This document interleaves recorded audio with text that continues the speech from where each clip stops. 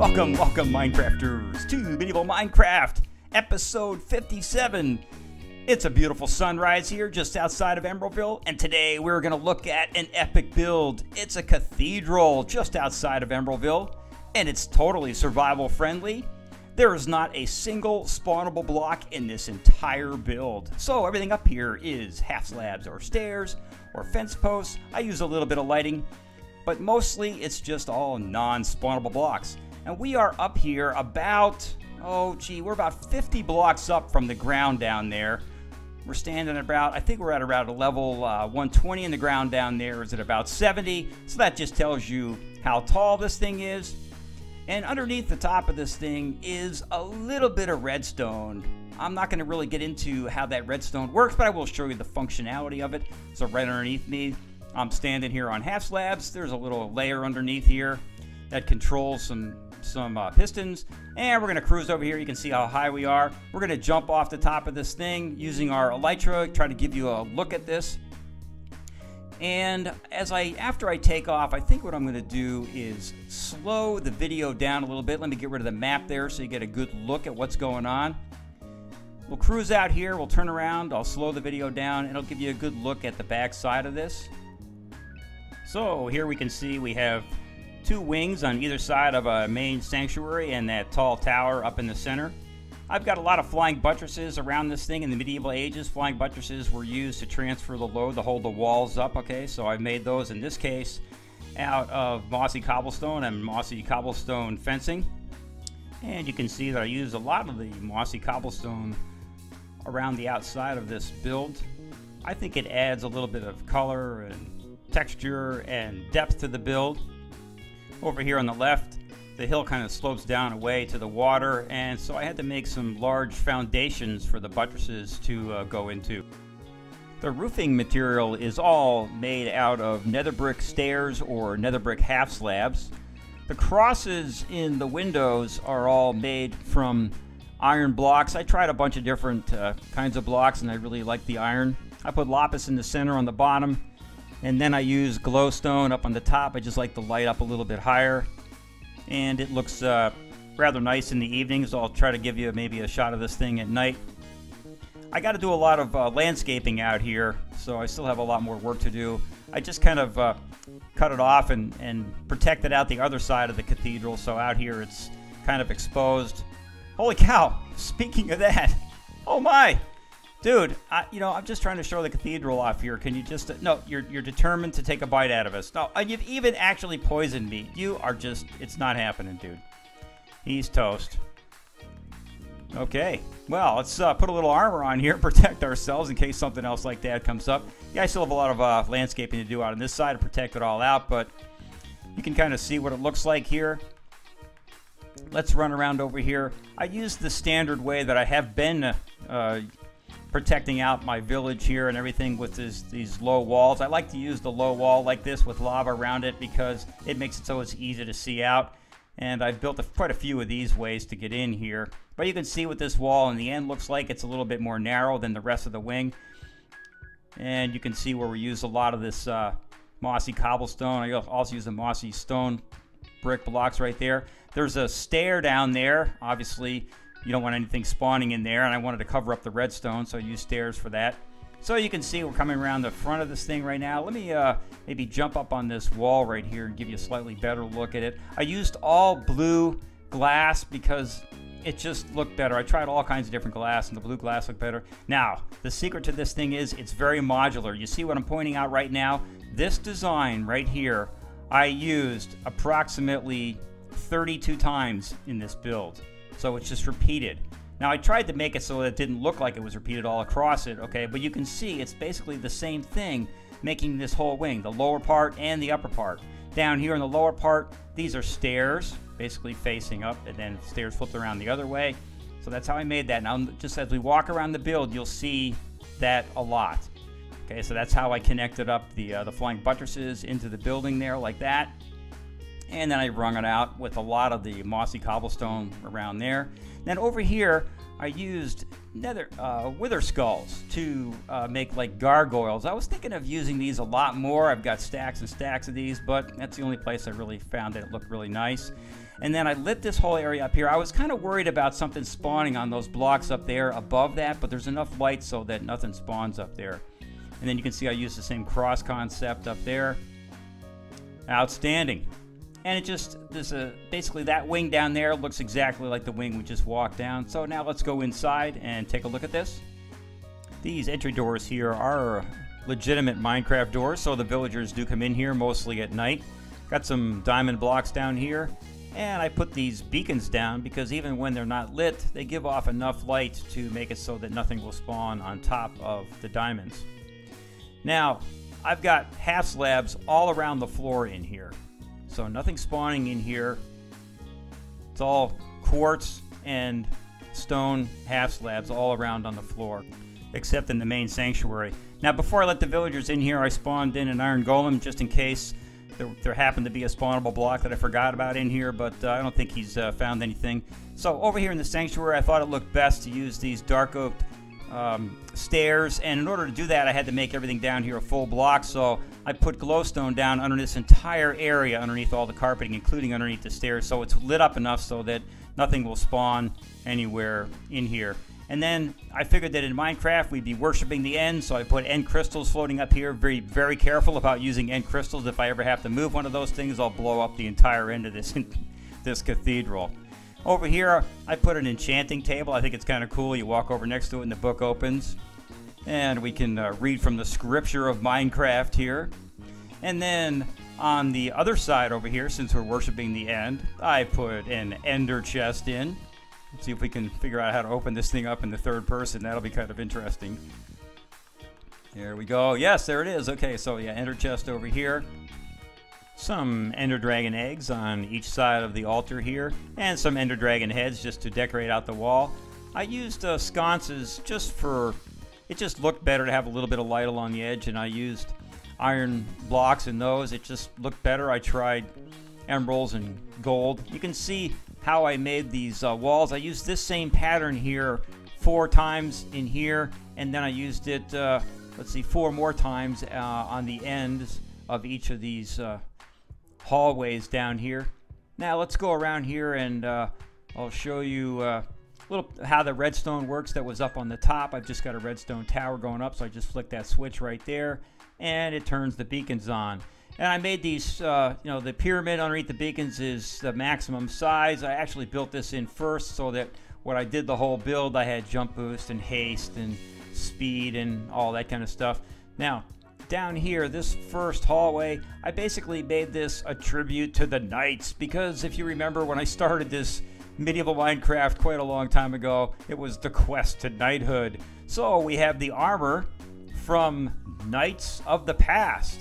So this first one over here on the right is, I think this is that's Joan of Arc. Okay, a young knight. She was actually canonized back in her time. And then, of course, in the back here, we've got to have our buddy King Richard the Lionheart. He helped us figure out how to be a knight way back in one of the early episodes in this series. And then the way I made it so that this area here was lit up is I just put down some redstone lamps, put some switches underneath them. I used iron trapdoors here, and of course they'll close when you power it. And that's how we made the little stands for the armor for the knights of the past. Now these blocks here are polished andesite, but I put cobblestone down underneath this, the entire floor under this whole build, because I made a few things down underneath it. I'll show you that in a little while. So William Marshall and Edward the Black Prince of Wales, outstanding. I used the emerald to put the other armor stands on, and you can see how we made all the chandeliers and everything. I did those a couple of different ways before I figured out what I thought was relatively nice. I think what I'm going to do here is pillar up with some of this netherrack. When I was doing this build, I used netherrack all the time. This is kind of like my way of building a scaffolding. So we're just going to cruise up. I'll show you what the upper part of this looks like, what the ceiling looks like. So I use these iron bars to hang the chandeliers on, and these are the blocks that I used to make the support structure across the top of this. And I'm just going to pillar up real quick here to show you what the ceiling looks like. I took the iron bars all the way up to the top just for fun, so there's a little bit of detail up here. It looks kind of cool. Let me throw down a torch. Obviously, I can't put one there. I'm going to put one. It's the only full block is right here. So, of course, nothing can spawn up here because we got the iron bar in the top, and then we got the half slabs all around above these struts. Now, I was originally thinking of making the roofing material out of wood stairs. I tried all the different kinds of wood, and I just really liked the nether brick. I just thought it looked better. So the whole roof is all, like we said before, nether brick. And then behind me, there is actually full nether brick blocks over here. Just the half slabs didn't fit very well in there, so that's one of the reasons I put that light right there. It makes it so that nothing can spawn on that. I'm spending a lot of time talking about how to make this thing survival friendly. That was kind of the most fun for me. The challenge was to make it so nothing spawned in here. So let's cruise down here and look at the other wing. You know, if anybody has any other ideas what I could do to decorate this out, I just threw this together recently. I haven't done much decorating down here. So I put in this rack of candles because, you know, most cathedrals have a place to light candles. I do recall a rack of candles like this when I visited Notre Dame in Paris quite a few years ago. Here's a quick look at the walls down here. You can see I use the same kind of pattern there that we use in the main sanctuary to do those walls. I've got a polished door right there, and then the polished andesite there. And then underneath these, just to make it so that the checkerboard pattern looked like it carried up into the pillars, I threw down some light in there, and you get a little bit less light coming out through the full stair than you get through the stairs on the corner, so that's how we did that.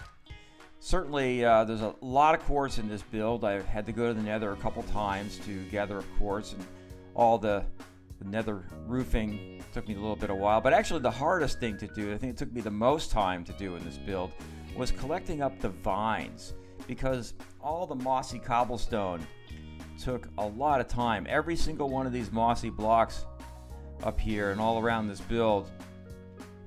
Those are I was just talking about those nether brick blocks out there, but all this mossy stone and everything, each one of them takes a vine. So I spent a lot of time out in the jungle collecting up vines. So now I want to head down into the catacombs underneath our cathedral here, and this area is really pretty functional. I made it kind of look really rustic down here, but I built this before I even started most of the upper build because I wanted an area where I could collect up some resources while I was doing the build. I was obviously going to spend a lot of time around here, so I made it kind of dark and a little bit rustic in here. Let me throw down a couple of torches so you guys can see what's going on. And then up over here I made some spawning blocks to collect up some creepers. I really wanted gunpowder. So in here there is, each of these is 7 blocks long. Oh, you can see there's a creeper in there right now. Each of those is 7 blocks long, got the magma cubes underneath them. At the end of them I've got those cactus down there, and above the spawning blocks I've got the trapdoors, so that we only get creepers spawning in here. Well, I thought I was only going to get creepers. It turns out that we also get skeletons spawning in here. Now the great thing is, though, is as soon as they start to range, as soon as they start to walk, they fall right off because it's only 7 blocks long. They can't walk anywhere in there without just dropping off. So here's where they're coming down right now. Now, I haven't really decorated this area out very much yet. I just made this kind of functional. So you can see, since we've been walking around doing this little video, we've collected up a few of these guys, and they're just getting processed through here. This is a sorting area. I got cats on the left and dogs on the right. So the cats scare the creepers off to the right, and the skeletons go over to the left here and up into a water ladder. Now, when you put the cats down, I tried putting the cats down to half slabs. It didn't really work. They're not too friendly with half slabs. So I put them on top of a full block. The dogs are sitting down there on half slabs, and the creepers are going over here, and they're just standing on the rest of the magma cubes and getting burned up. So this is all the gunpowder that I've collected up during this build. See, it's been pretty useful. So, like I said earlier, I put cactuses down at the end of those little spawning rows, and since they're next to the trapdoors, they pop off when they grow, fall in the water stream, and flow down over here. It's kind of a side resource that I was able to generate with this thing. And I put the magma cubes down underneath everything here, the magma blocks, so that these guys would take damage while they were flowing down over here. And I tried to make it so that the skeletons got to be almost exactly at a one-hit kill. It was a little hard to do that. And then when they drop in here, this is actually a little XP generator. So I've got some dogs in here, and this is my little AFC point right here. And the skeletons will spawn in, the dogs will take a bite out of them, and we'll get a little bit of XP. And this is how I was repairing my tools, because a lot of my tools have bending on them. So that's what I was doing when I was not working on the build. I just leave my character down here, and we get a little bit of XP. So let's go back over here and run down, take a look at where all the spawning blocks are. I've got rows and rows of them running down here. This basically runs the length of the little area upstairs, that hallway that had all the armor from the knights in it. And it just cruises back down over here. I did not put magma cubes, magma blocks underneath the center of this because I wanted all these guys to have a similar damage when they got down. So when they spawn in, they do drop onto some magma blocks, and then they flow down that area there, and then I've got more magma blocks down on the other end, so they take about the same amount of damage when they're going down through here. And then I just got half slabs I'm standing on, so I didn't really need to light this place up. I leave it unlit. So we maximize the yield in this grinder slash XP generator. I do have half slabs down underneath there where the skeletons are coming in with hoppers underneath them and a sorter. I could do an entire video on just this XP generator slash grinder. So if you have any interest in that, or you want to learn more about how to build this cathedral, just put a note in the comment section. Let me know, and I could do real detailed tutorials on how to put this build together. That would be a lot of fun. Well, I think I'll put a wrap on this video now. Doing this build in survival and making it totally survival friendly has been a blast for me. I hope you enjoyed this video. This is Wes, and I'm signing out.